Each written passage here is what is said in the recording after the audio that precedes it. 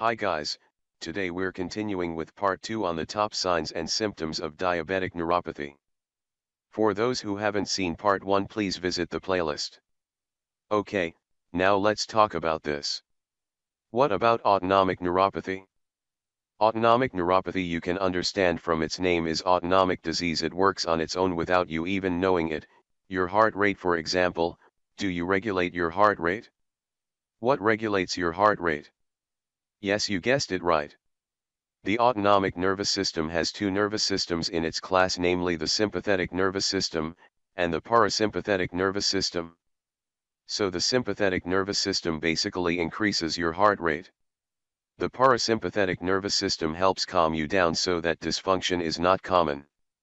When I put my stethoscope on someone's chest, and usually what I expect is when you breathe, your sympathetic and parasympathetic nervous system balances change constantly. It's like a fluid, so when people breathe their heart rate changes.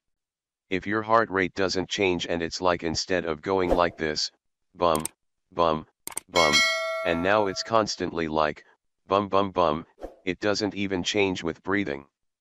That's the problem. It matters because I know it has to change as you breathe, so it's a sign of autonomic nervous system dysfunction. Did you know that your sweat is from the sympathetic nervous system?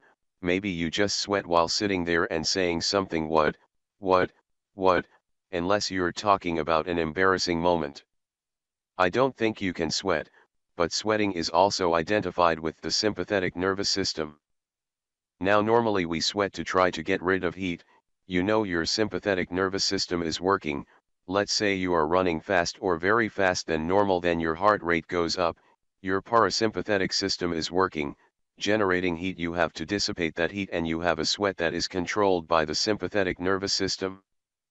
But it's also not fun when you're wearing sweaters all the time. You might want to think about how it could actually be a sign of diabetic neuropathy. You may be wondering, you are losing bladder control and you are getting older. It could be not just getting older but possibly diabetic neuropathy. Again, bladder control is determined by the coordination of the sympathetic and parasympathetic nervous systems. So if you lose control, you may experience overflow incontinence. In it, your synthetic nervous system doesn't recognize the contraction or filling of your bladder and you can end up with overflow incontinence, which is a sign you have to look for or you to be aware of is one of the signs of diabetic neuropathy.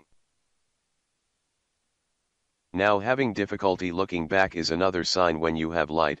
For example, you know your pupils are strict and then when it's cold your pupils dilate.